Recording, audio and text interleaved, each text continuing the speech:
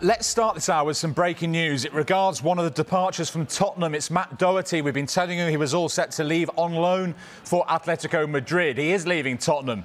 He's not leaving on loan because Spurs have just announced they have mutually agreed to the termination of Doherty's contract.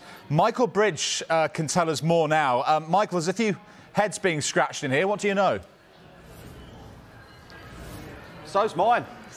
No, I mean, this is unbelievable. Well, firstly, Matt Doherty is an Atletico Madrid player.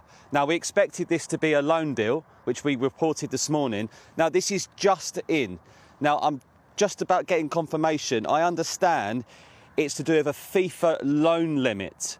Now, Tottenham have got, let me think, Jed Spence, Sergio Reguilon, Harry Winks, Giovanni Lo Celso, Tanguy Ndombele, Destiny Udogie, Giovanni Lo Celso, I counted him twice, Joe Rodon, so I think that's enough, Jed Spence, yeah, so it's the FIFA limit of around 8, but more on that as I get it, because obviously this is just breaking news, but I think this is the issue here, and that's why Spurs have mutually cancelled his contract for him to go to Atletico Madrid to seal, which I think is a dream move for him, but wow. I mean, I did not expect that, but that's what I think this is the case at the moment.